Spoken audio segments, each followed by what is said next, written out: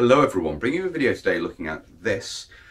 This, as you can see, is a Perspex Riot shield, and it's an example used by the British Army in Northern Ireland from the early 1970s right the way through into the 1980s, possibly a little bit beyond that, but certainly I believe in the 90s these were replaced with something a little bit more refined, possibly before that time.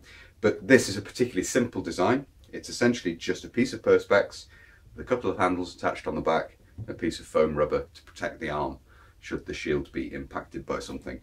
This is the shorter of the two variants that we used. This measures exactly 1 meter in height and 60 centimeters across. The larger version, the taller version, was again, I believe, 60 centimeters across but 2 meters in height.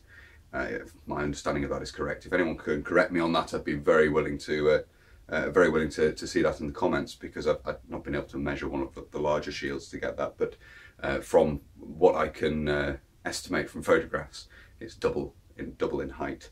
So obviously the idea of the taller shield is the bottom can be rested on the ground and it gives much higher wall of protection. This is, however, small enough that it still allows a soldier to be manoeuvrable, so you can use one of these in more mobile anti-riot operations. Snatch squads could carry these and so forth. So the idea of this, it's sort of one of the first bits of updated anti-riot equipment introduced for use in Operation Banner.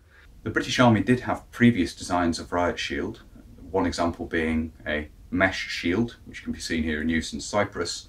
And there's some example of finer mesh shields being used in the early days of Operation Banner as well, as you can see here.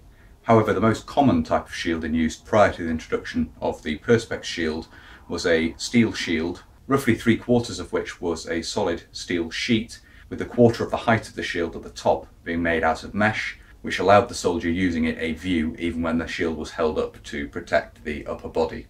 And there is a transitional period when these were still in use alongside the Perspex shields. The Perspex shields, of course, have a great advantage in that they're both lighter in weight and they are fully transparent, when compared to the mesh, which partially obscures the vision of the soldier, and the solid shield, which was even worse, so they obviously did have the mesh section at the top. The Perspex is a much better material from that point of view. You can see at the back here how the shield is held. There's one handle which just hooks over the arm there, and then there's a grip here for the other hand. So it's designed to be held in the left hand, as you can see, and then with the foam rubber section here obviously means that if it is impacted by something at the front, it doesn't drive directly into your arm and cause you an injury there. There is some padding. So we'll have a look at this now. We'll lay it out on the ground, just have a look at the construction, a little bit more detail, look at the design of the two handles. And as I say, it won't be a particularly long video this, because it's not a complex bit of kit, but nevertheless interesting. And hopefully it'll be interesting having a look at it in close detail. So have a look at the details of the construction now. So looking at the front of the shield here, you can see how the handles are attached using little slot head screws on there, and the foam rubber is just glued in place. When this arrived with me, it was coming loose, so I used contact adhesive to reattach it, and that's worked very well.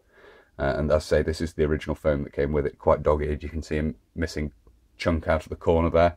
When we look at the back, you'll see that it's quite heavily worn and chunks taken out of it, which is unsurprising. Looking at the back of the shield here, you can see the two handles. We have the one that hooks over the arm here, and then the grip. Very, very simple construction. These are both made out of pieces of steel pipe, which are then flattened off section here and at each end on the grip, so that they can be screwed in place onto the shield. And then they're just covered with rubber hose to make the rubber grip. You can see the cloth reinforcement in the hose there that's been used, and obviously they're just painted with red lead or something similar just to prevent them from rusting. So very, very simple construction, but very functional in that regard. So there we are. Hopefully you found it interesting looking at this. As I say, quite a ubiquitous bit of kit, certainly very emblematic of Operation Banner, and extensively used over in Northern Ireland.